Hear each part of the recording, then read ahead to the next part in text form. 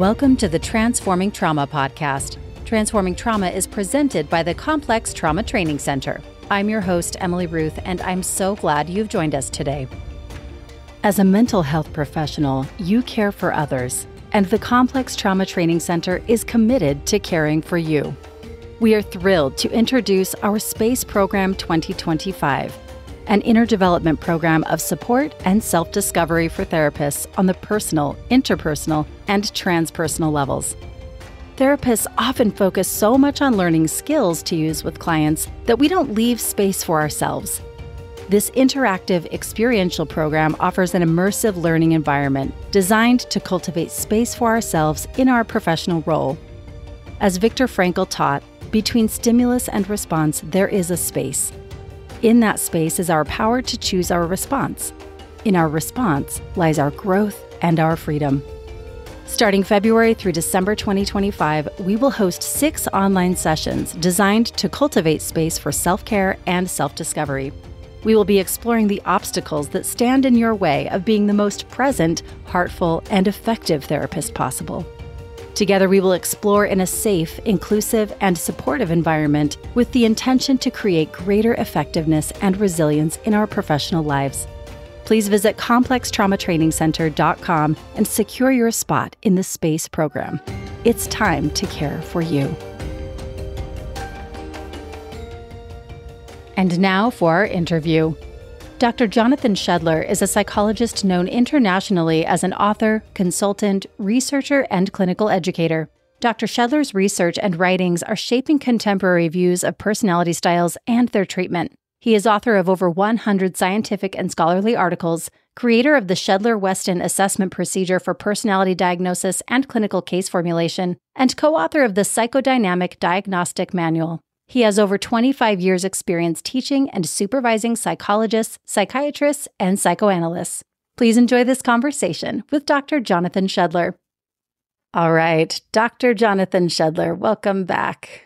Hello. It's good to be back. Yeah, it's so good to have you, and thank you for taking the time to be here. In our last conversation, you shared some of the defining characteristics of good psychotherapy, and we talked about the widening chasm between research conducted by academic psychologists and then real-life psychotherapy. We talked about a therapeutic alliance and countertransference. We covered a lot of territory last time. We did. We covered a lot of ground. And there was so much more I wanted to talk about. So we wanted to bring you back, and we're just so grateful that you were willing to. Thank you. I would love to ask you, what your hope is for our listeners during our time together. What would you like for them to come away with? Well, my understanding is listeners are primarily psychotherapists or perhaps psychotherapists in training. I'd like to help other therapists understand what really good psychotherapy looks like. And if they're doing really good psychotherapy is getting undermined from all sides. Health insurance companies don't really like what I would call meaningful psychotherapy. We get a lot of bad press or attack from academic psychologists who want to tell us that, what they call manualized therapy and what we could call assembly line therapy, 8 to 12 sessions of, very brief treatment conducted by following a standardized protocol. Therapists are hearing that this is the way to do therapy. So anyway, what I'd ideally like is for listeners who are doing what I think meaningful therapy to feel confident about the value of this kind of therapy. And for people who perhaps are learning or groping their way in that direction, maybe to encourage people in the direction of doing more meaningful psychotherapy. Mm-hmm. It's a beautiful intention. Thank you. So you've talked a lot in the work that you've put out. I know in social media, you've discussed how we identify and work with personality disorder patterns and personal agency. I would say personality patterns, not necessarily personality disorders. Oh, okay. This is actually an important point, so it's a good opportunity. Yeah.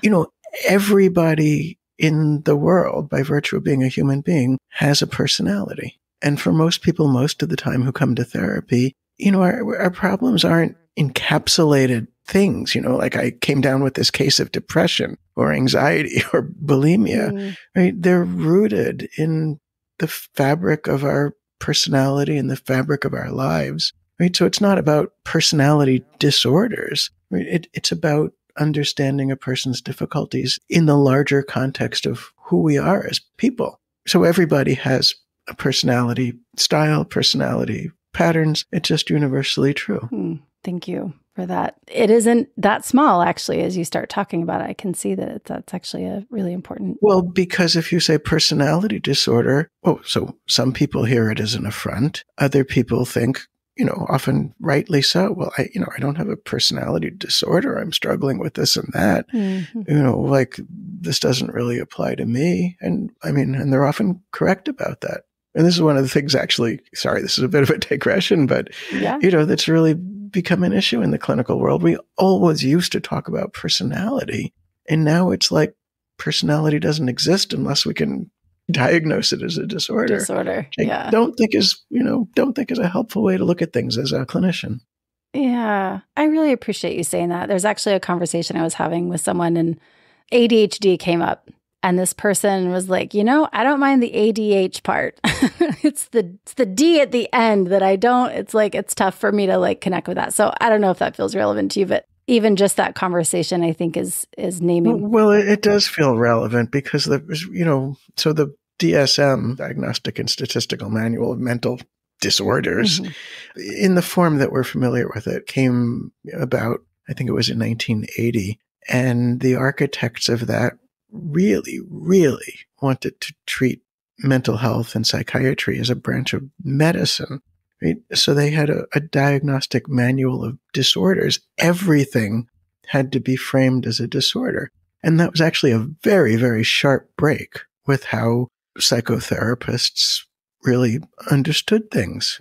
Like, you're struggling with depression, or you feel anxious or shy in social situations, or there's a way that you get in your own way or trip over your own feet in life, or find yourself living out the same patterns over and over again. This is the language of psychotherapy. And then they superimposed the word disorder, right? So what we could say is, here's a compendium of difficulties that, of the sort that bring people to treatment, and superimposing the word disorder on it necessarily helps things. And pretty much everything in there, even though the DSM approaches things categorically, right? You have this or you don't. You're in this category or not.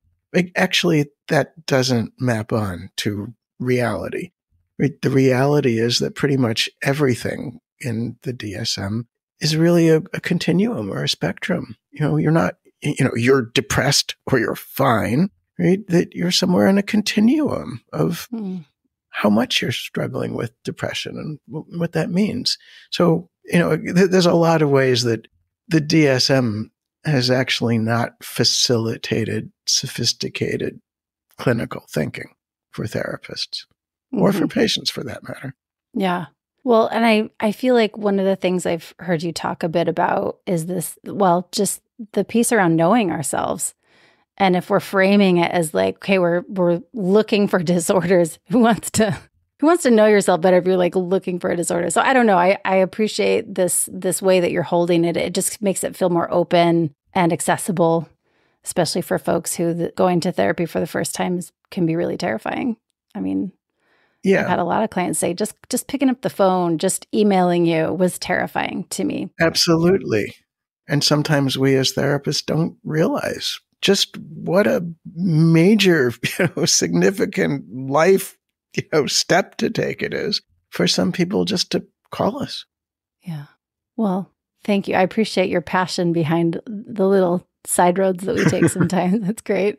So I'm really curious about your take on how personality patterns play out in the social dynamics out in the world. I know that can be really not to bring up a ginormous, ginormous topic. Not exactly a little bite-sized soundbite here. I aim high. Well, say some more about what you're thinking about. Yeah. One of the things I've really been thinking about these last few years is that I feel like 2020, there was kind of this mark this like milestone, at least for me, how I see it, as like things got really polarized. I mean, in lots of different areas. And so I'm not just talking about just politics or just this or just that, but there's a lot of ways that we miss each other's humanity. There's so much division, and Yeah. you're with me or you're against me, or, you're in my group and on the side of the good guys, or you're not in my group and, you're one of the bad guys, you're a villain. Right. Right. And I don't know, sometimes it feels like, and I'm not saying I'm like exempt in all this. Like I've found myself kind of be pulled in different directions and trying to really look at myself around that. So maybe this question is it's a personal question. I'm really genuinely wanting to understand, but sometimes it feels like there's this unbridled hatred, or is there, narcissism that can sometimes feel disguised as righteousness or kind of a moralistic, take. I would love to hear you talk a little bit more about some of these larger social issues through a psychoanalytic lens. Well, yeah, I'll start with a true story. It's funny you're asking me this. I literally just came from a class teaching some psychoanalytic candidates, trainees. And this issue really came up about how certain kinds of personality patterns that we are familiar with clinically seem to be playing out on a societal level. But let me tell you a story. I was a grad student at the time, and I was shadowing a psychiatrist, basically sitting in on his interviews with patients. And we met with a patient. The diagnostic picture was very, very confusing. He was referred for this psychiatric interview evaluation to try to figure out whether or not he had a psychotic disorder, right? A thought disorder. It was really confusing, and I was really eager to see. Right? I was just a beginner. I was a student. How is this expert psychiatrist going to go about it? And the issue is all of the things that raised questions about this patient's thought process were couched around religion, that he was part of a fundamentalist religious community. And a lot of the things he was talking about was, he would talk to God. And there was a way that he would describe this, though, where it was very, very unclear. Was he having auditory hallucinations? Right? Or this is the way people in his particular religious community spoke. But of course, most of the people who said they're speaking to God are referring to their own thoughts and, their own words. And maybe they have a feeling of a God listening or responding in some way. They're not having auditory hallucinations hearing a voice. They're not hearing the voice of God necessarily. Yeah. So I was like kind of on the edge of my seat of, how do you resolve this? And then I read the psychiatrist's report, his assessment report. And he basically said, it's impossible to tell. I don't know whether this person is having psychotic hallucinations or delusions, or whether he's describing things that are, pretty normative in his particular culture. Right? You can't tell, at least on the basis of that one interview alone, you can't tell. What I came away from with that is what I thought, like an insight that I think has, stood me in pretty good stead throughout my entire career, which is psychopathology finds camouflage, right? That if you're not really glued together very well, if you have some kind of, pretty serious personality problem, what you're likely to do is to gravitate toward a belief system, a community, a subculture that normalizes it, right? And then you say, I'm not crazy. I don't have, problems, right? This is the way to think about things, right? We find camouflage. And I think there's a certain amount of that going on in the culture. People have causes and they get righteous about their causes. And I think it has to be true, right? So there are some people who are very active and with respect to wanting to bring about constructive social changes, right wrongs, address real problems, who are coming from a place of genuine care and compassion and a desire to contribute in some way, right? To make some needed changes so that we can be better off, people, all of us. But when movements or causes gain a certain momentum, they become a culture in their own right, they easily become hiding places, right, to camouflage pretty severe problems. Like the patient I, met with the psychiatrist, so many years, decades ago. I ended up coming to think that he probably was seriously psychotic.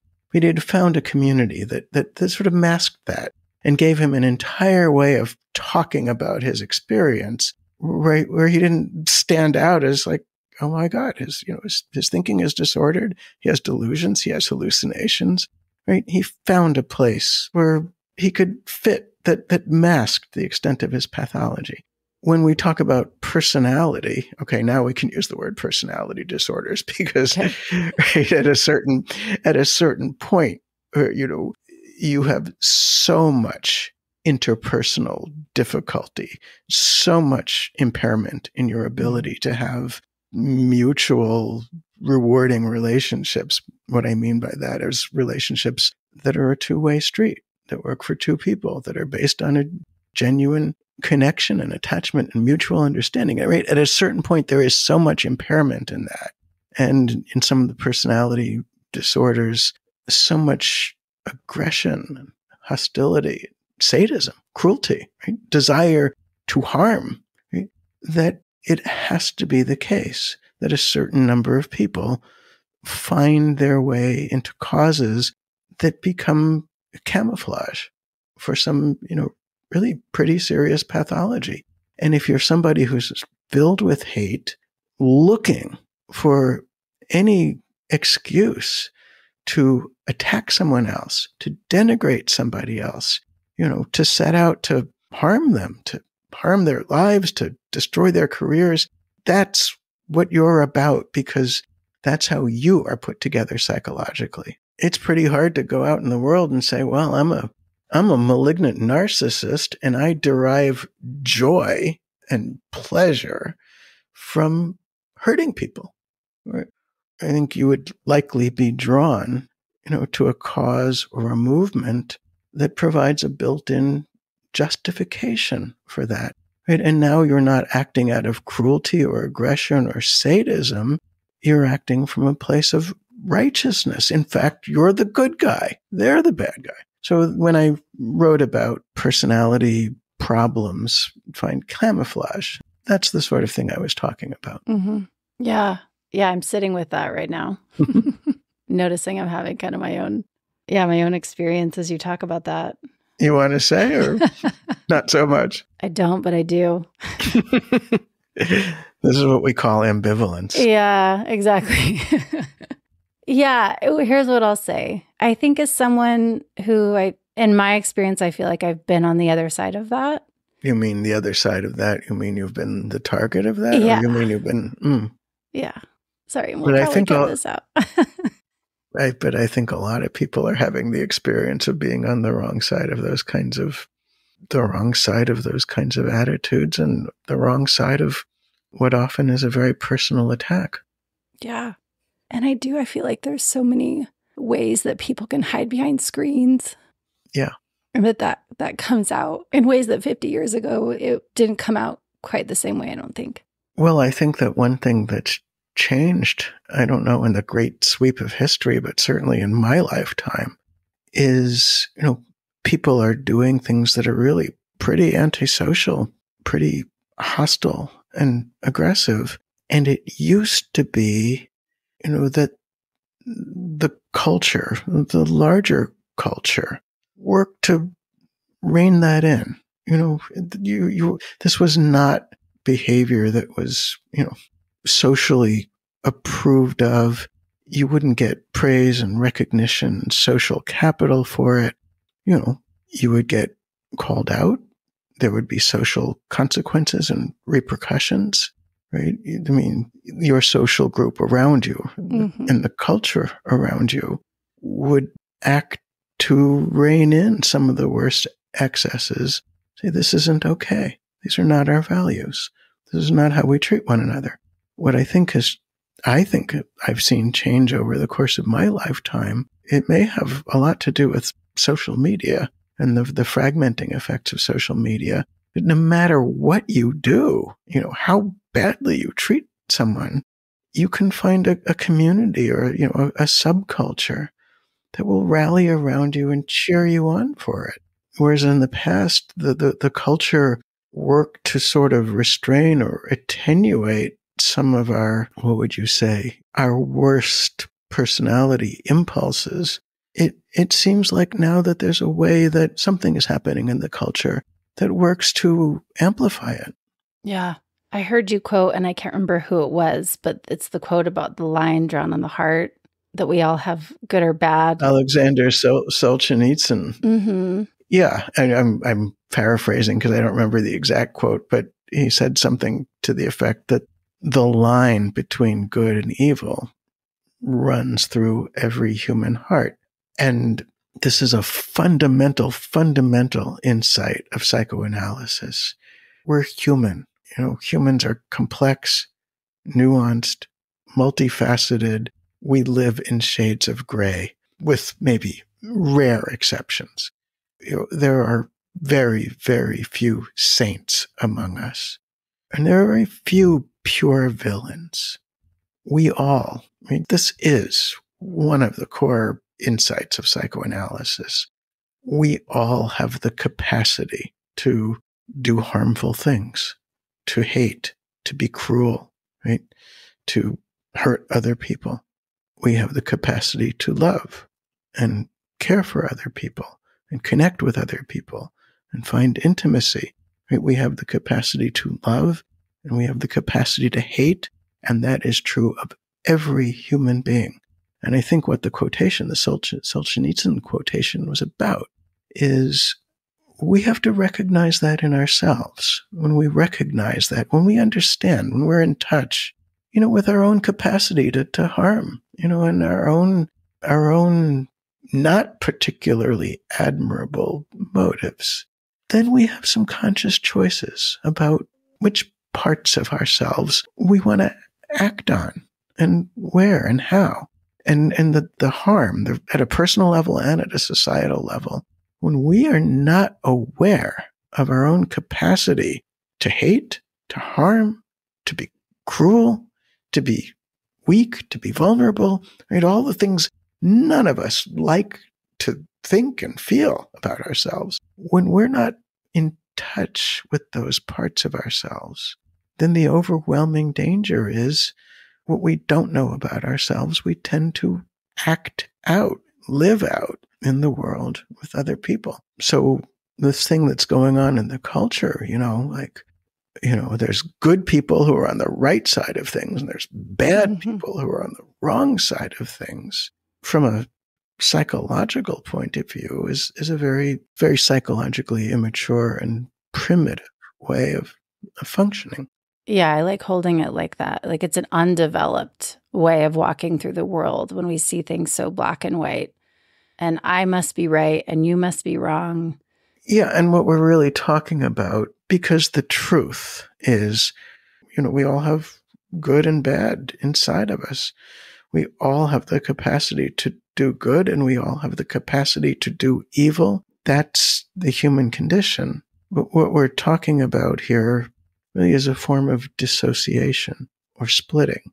It used to be associated with a very particular kind of personality disorder, but now we're seeing it, I think, as a kind of a cultural phenomenon. So the dissociation is, I'm not aware of the destructive, hateful, cruel parts of myself, right? That's dissociated, or, to use the more psychoanalytic term, it's a form of splitting, right? Which is, I guess, a way of saying compartmentalizing, right? It's not we're good and bad both, or we have the capacity for both. We are either good or we are bad, right? That kind of compartmentalizing, that kind of dissociating good feelings, experiences, perceptions from bad ones. And see, when we dissociate the harmful and the destructive parts of ourselves, where do they go? You can't just erase, you can't erase motives, impulses, experience, they get dissociated. They tend to get projected onto other people. And those other people, right, we now attribute to those other people all of the horrible qualities that, we can't accept in ourselves. And we start to see the other person, as the repository of evil, right? But it's actually projection. The hateful, harmful, cruel impulses come from inside of us. They're dissociated. We don't recognize that we're not in touch with those parts of us. They get projected onto someone else. And now we can see the other person as hateful. And it's incredibly destructive for humanity, because once you see the other person as a dangerous villain, then what are you justified in doing? You're justified in attacking them. Mm-hmm. Not just justified, it's your moral obligation to attack them. Right. And so in the name of, thinking that we're doing something admirable or virtuous, we can be capable of great cruelty. Mm-hmm. Yeah. And that kind of brings me back to that original piece that I've kind of just been holding of, like, how many times do I miss people's humanity? Yeah. Where in my life am I seeing things black and white? How can I see all this gray that you were mentioning? Well, it's pretty hard to, see things in nuanced and complicated ways when we're feeling threatened. And this brings us, we're moving from cultural things back to therapy. I mean, one of the things that makes it possible to do useful work in psychotherapy, useful work meaning to come to understand ourselves more fully, to know ourselves more deeply, to recognize and ultimately be able to accept our own unpleasant qualities, right? Our own unpleasant impulses, urges, desires. One of the things that makes it possible to do that work is that it has to take place in a relational context where we don't feel under threat, where we can experience a therapy relationship as a safe harbor, right, from which it becomes possible to explore our own minds, explore the corners of our own minds, including the dark corners of our minds. But we have, right, this is really the first job of an effective psychotherapist, is how do we create a secure relational attachment that makes it possible to do the difficult work of looking at parts of ourselves, that we'd prefer not to. Yeah. Well, and I think you're bringing me to another question I wanted to ask you. Sure. Something else I've heard you say or explore is this piece around that there's therapists. Well, I'm sure there's many categories, but two of the categories maybe that we're naming is there's therapists who believe you have personal agency and that therapy is really about helping you change. And then there's therapists who believe that you're a helpless victim and that there's external forces and that therapy is kind of about affirming your victimhood. Yeah. That feels related to this piece because you're naming, like, there's this safe harbor that we're exploring. And so if the therapist is kind of putting you in this box, like, you're right, you're a victim, you don't have this space to explore what we were just talking about. So those things feel related to me. Yeah. Well, I think they are related. So I've found that it's very difficult to have this conversation. I'm going to have it and I'm going to tell you my thoughts about it. But my experience has been, you try to express, a piece of something that's true, right? That there's a lot of truths here, right? There isn't one truth. There are many truths. We're talking about human beings and our struggles and our suffering. What happens is when you try to talk about nuanced topics, my experience is that other people want to very quickly put you in a box. Oh, you're one of these people. This is what you believe. Mm-hmm. At which point they're no longer actually listening to me or understanding me or even trying to understand me. What they've done is, put me in a box, and then they can attribute all kinds of beliefs and intentions and motives to me that usually don't fit. And then they respond, to this box that exists in their head, not to me. So let me try to say this in as nuanced a way as I can. Life is really hard. Traumatic things happen to people all the time. We get treated unfairly. We get mistreated. We get abused. Some people get horribly abused. I treat people with trauma histories that it's hard to even describe some of the things that people have been through, right? So it is a fact of life. I mean, we are all victims to a greater or lesser extent of external circumstances over which we have no control. People get abused. It's not like we have a say over certain aspects of the hand that life deals us. But if we're talking about psychotherapy, understanding that that's true, when somebody comes to psychotherapy, there's at least an implicit acknowledgement. There's some way that I myself am contributing to my difficulties, or perpetuating my difficulties, or amplifying my difficulties. This is a psychological treatment. If that's not true, right, if whatever is causing the person's difficulties have nothing to do with who they are as a person, how they function in the world, well, then we might have just tremendous sympathy for their misfortune.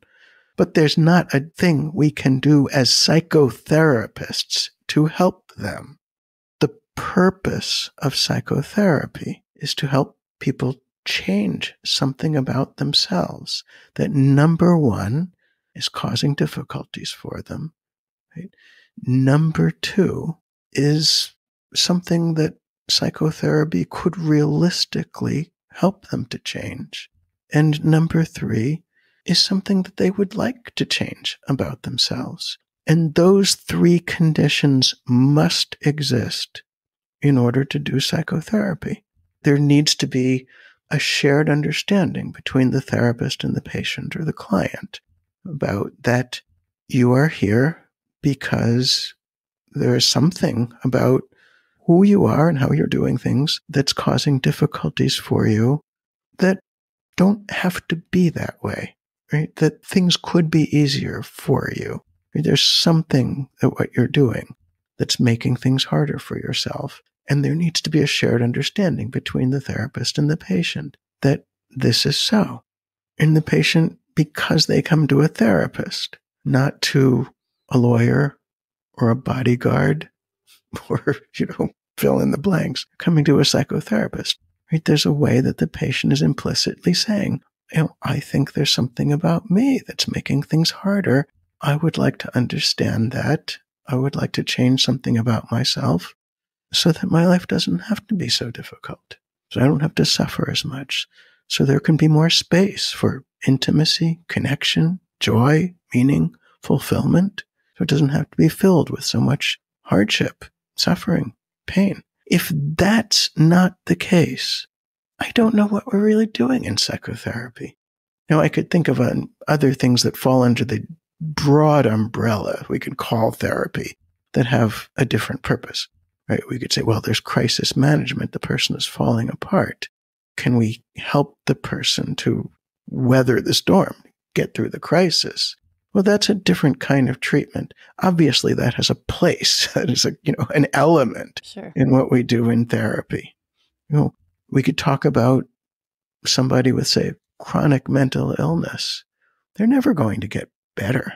They're never going to get well, right? This is the hand that they've been dealt for whatever reason. Can we help them? Right? This is the real meaning of supportive therapy. Mm-hmm. Can we help that person to manage as best they can, given the handicap that they're up against, right? So maybe I have somebody with a thought disorder, right?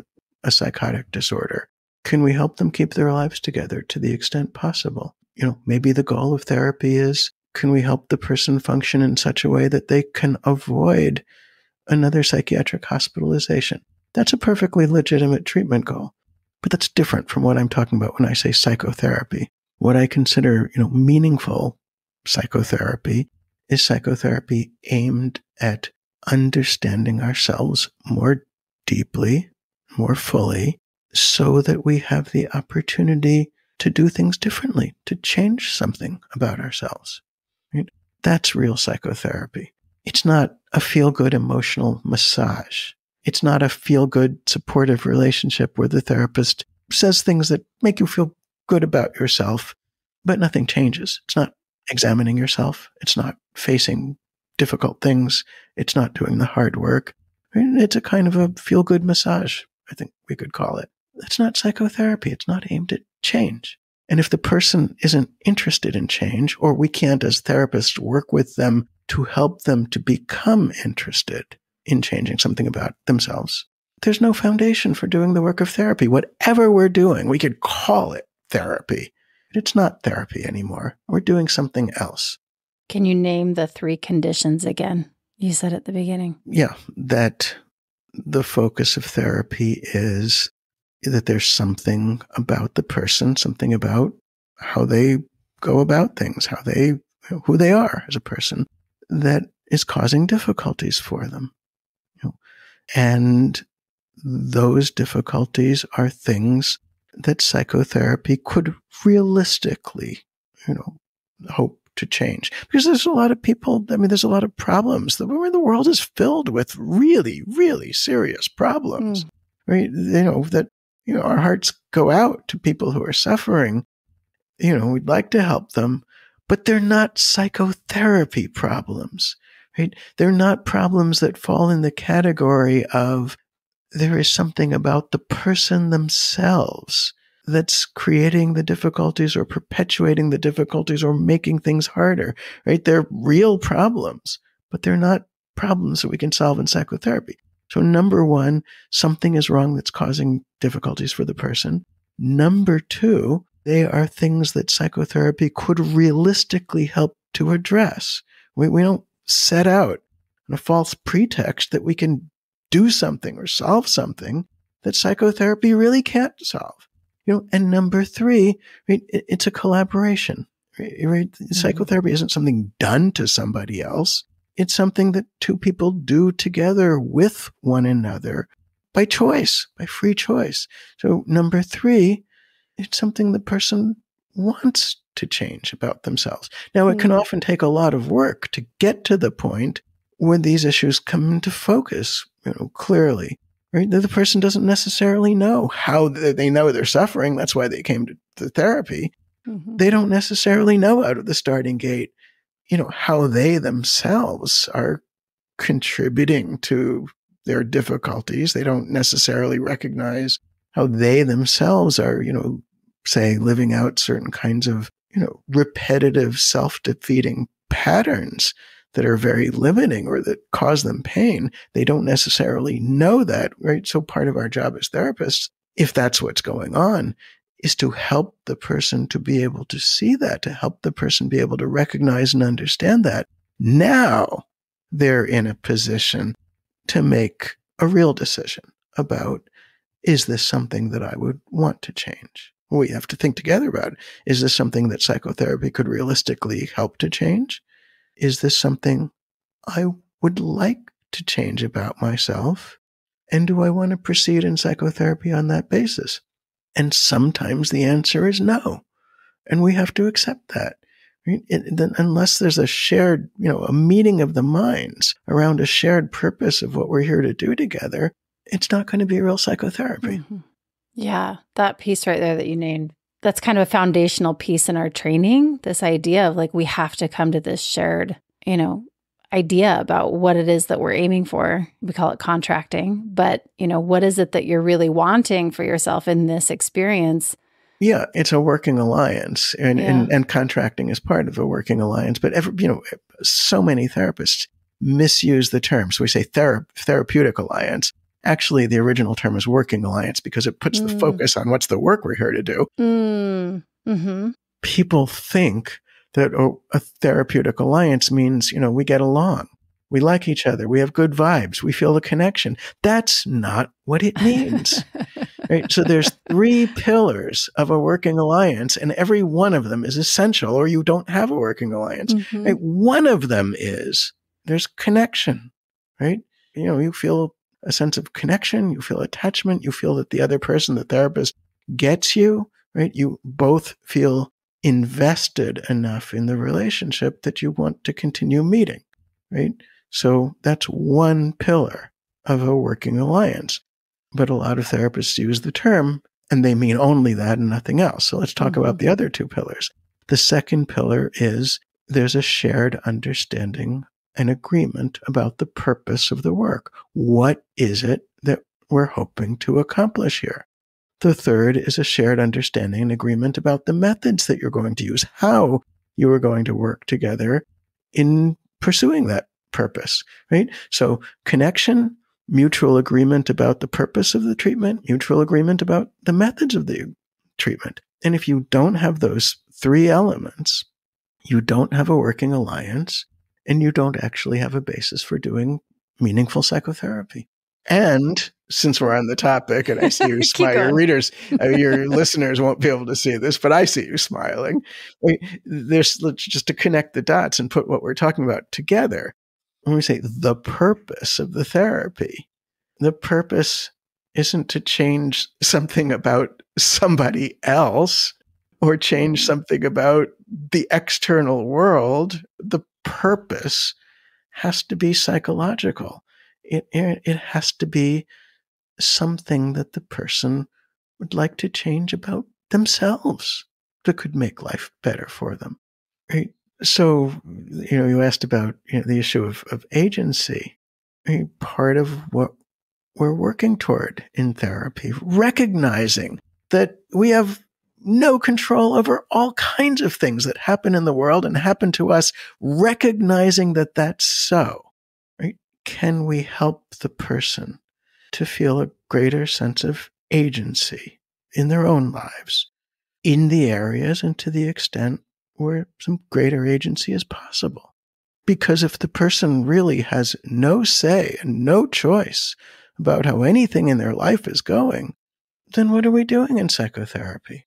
Yeah, there's a couple of things that are coming up for me right now. That's why it's hard for me. I don't work with very many kids because I want to work with the parents.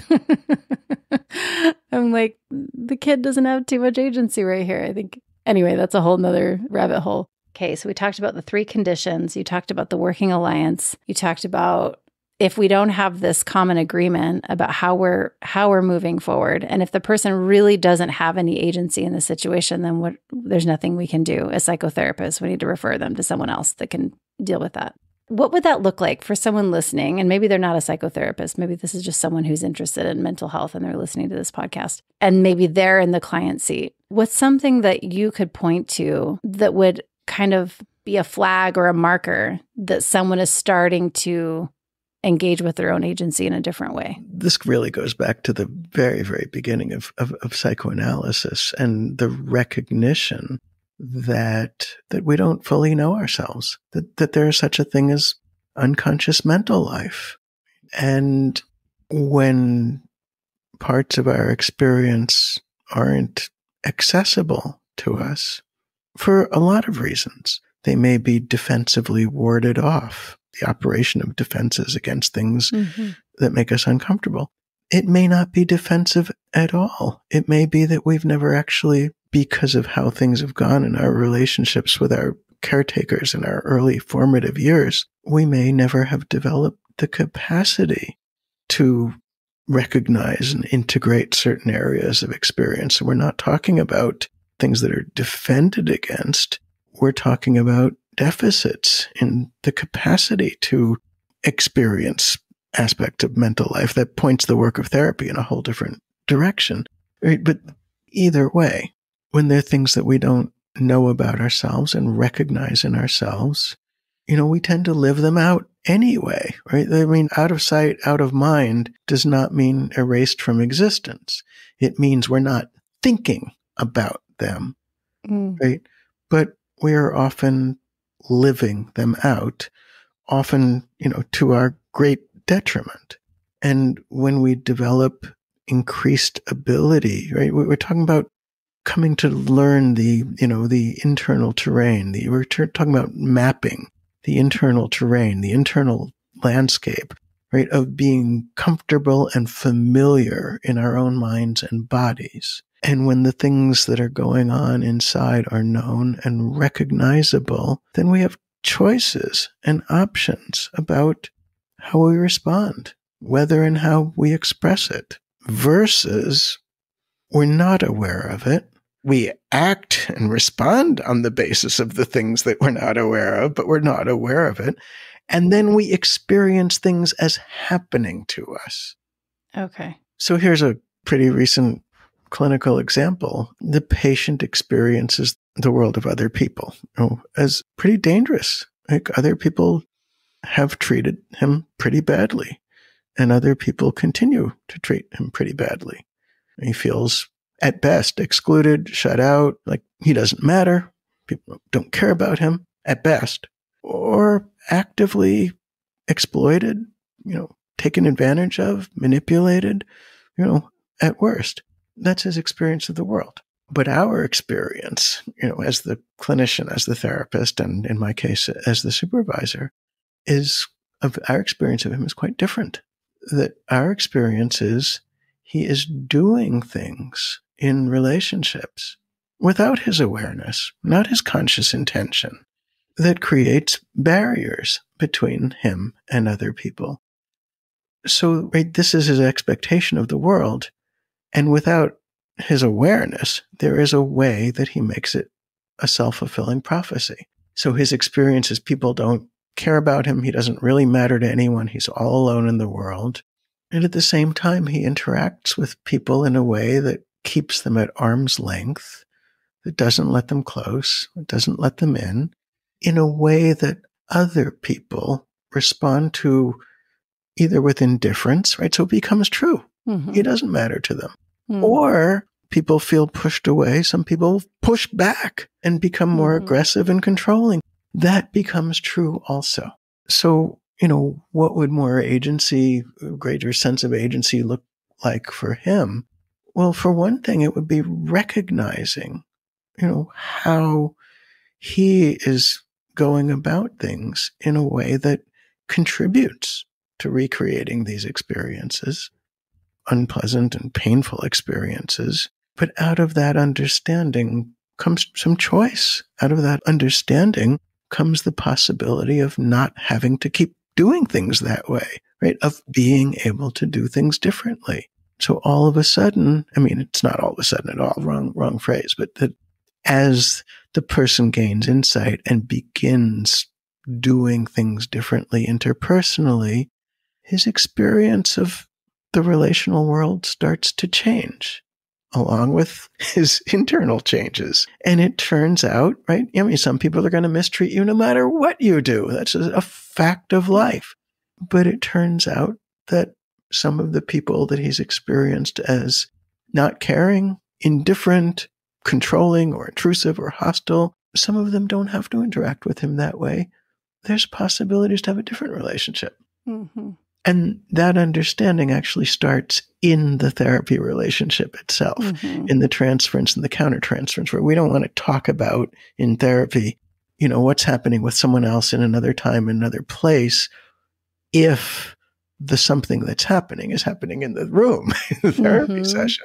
Right? So where the focus of the treatment, the starting point in the treatment was the ways that he's keeping the therapist at arm's length. And treating the therapist in ways that leave the therapist to feel, sort of disengaged and not really wanting to try that hard to be present and be helpful. Mm-hmm. Right? So the therapy relationship becomes a window into certain relationship patterns that are playing out across the person's life, right? Patterns that are playing out in other relationships too. But the therapy relationship is a window into it. That's what we mean when we say we work with transference and countertransference. Mm-hmm. Yeah. And I appreciate when I've heard you talk about this, like the way you utilize those reflections of like, I'm noticing in our relationship, there's not much space for me, or however you. Yeah. Well, you could say that, sure. but that's the essence of the work. There's so much misinformation about what a psychoanalytic approach to psychotherapy is really about. Some of the misinformation comes from textbooks, like your college, Psych 101 textbook. Yeah. It doesn't teach you a thing about psychoanalysis. It teaches you caricatures of the early history of psychoanalysis from literally the horse and buggy days, and gets most of that wrong. Right? This is such misunderstanding. But I could say pretty simply, what is the essence of the work? The essence of the work is we don't fully know ourselves. The things that we don't know tend to get lived out in, our patterns and the ways we relate to other people, what we do in our relationships, right? We all have certain relationship patterns that we live out with other people for better or worse. We all live out patterns. Therapy is a relationship too, right? The person brings their patterns with them into the therapy relationship, and in one way or another recreates them, and the therapist finds themselves a participant in those patterns.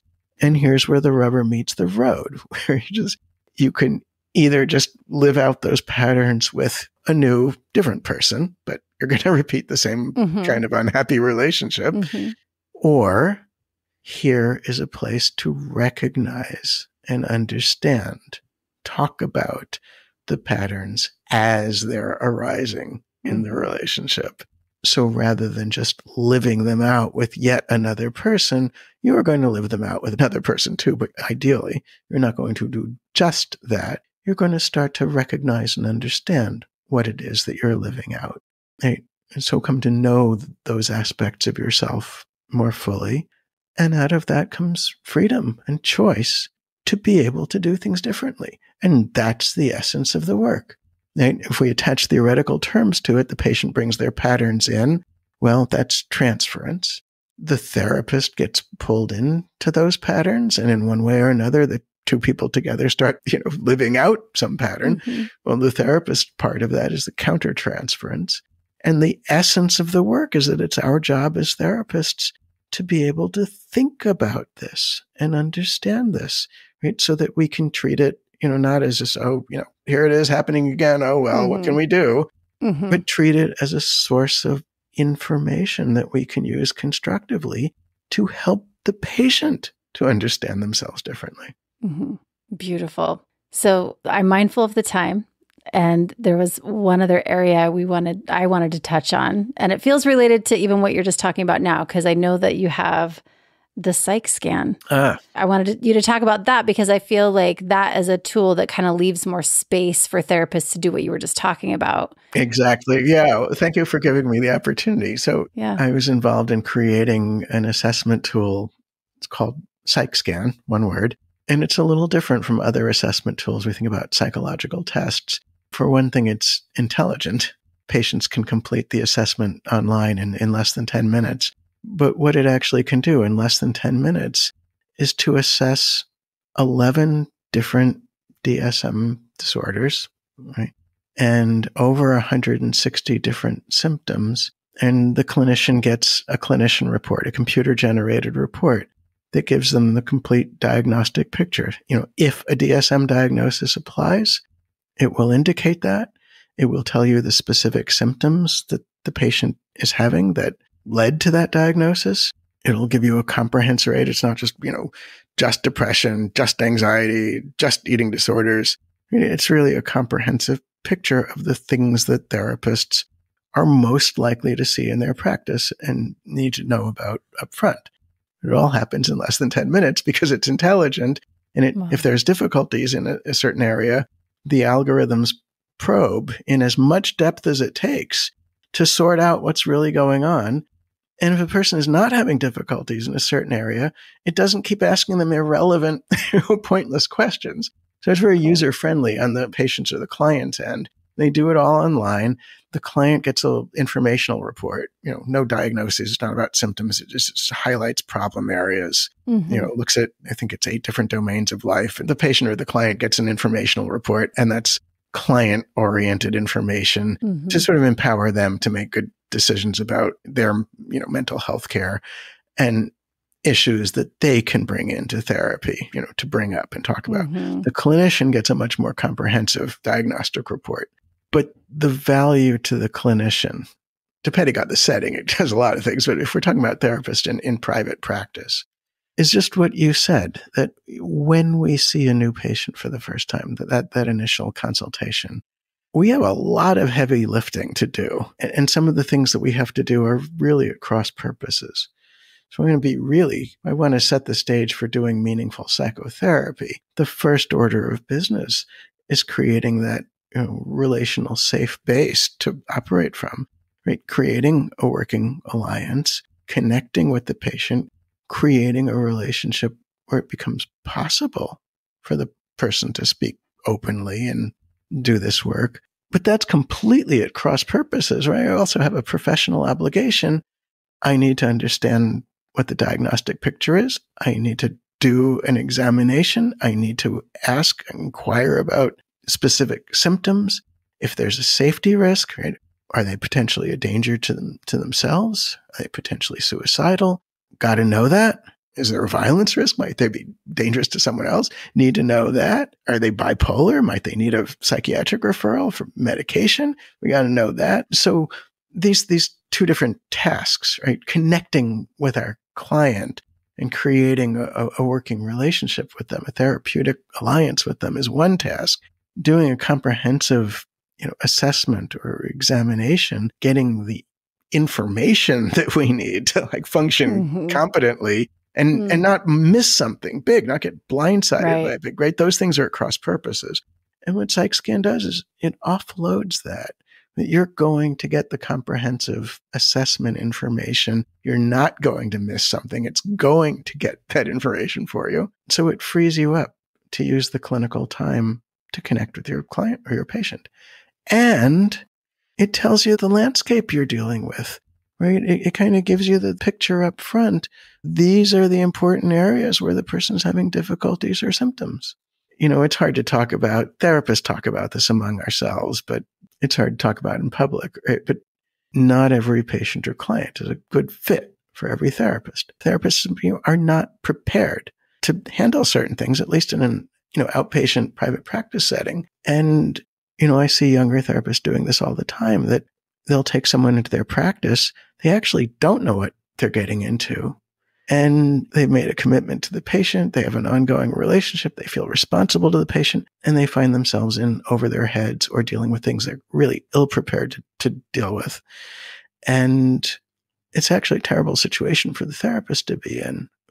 They're not the right person in the right place, and now they feel responsible. So anyway, one of the benefits for therapists in private practice is, it can help identify people who are not the right fit for you, so that you don't get in over your head and, you don't get blindsided by something that you can't deal with down the road, and that you can help steer that person to appropriate care up front. So anyway, psychscan.com. PsychScan. I love what you're saying, that it creates more space.